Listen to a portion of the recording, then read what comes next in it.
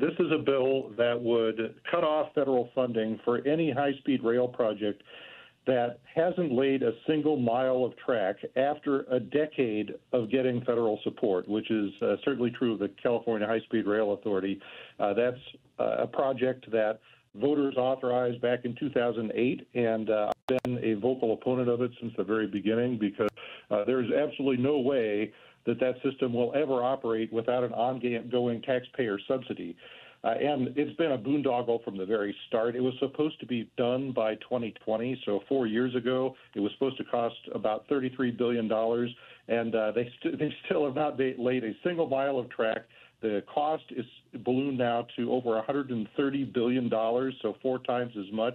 And right now, they've limited the project just from Merced to Bakersfield, which is, just crazy. It blows your mind that we're still pursuing this. So we're Mike and I are working to cut off federal funding to that because it's completely unconscionable that we're wasting taxpayer money on this. If you want to contrast it with something, look at what Brightline is doing to connect Las Vegas to Rancho Cucamonga via high-speed rail. That's a project. It's going to be finished on time, and it's not going to require a single dollar of taxpayer subsidy to operate. And that's what happens when you let private industry take the lead in a project like this.